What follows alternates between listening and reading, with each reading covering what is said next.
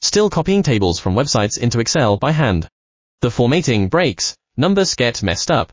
Let me show you an easy way to pull any web table directly into Excel and keep it automatically updated.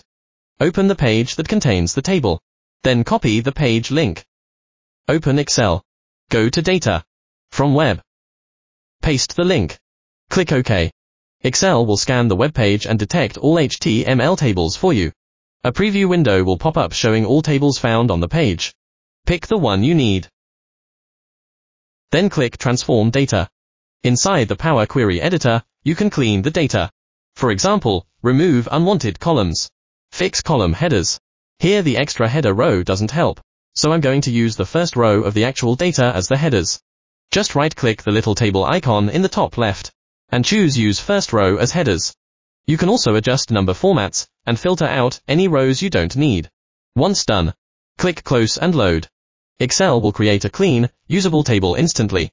Anytime the web page updates, or even if you modify or delete some values.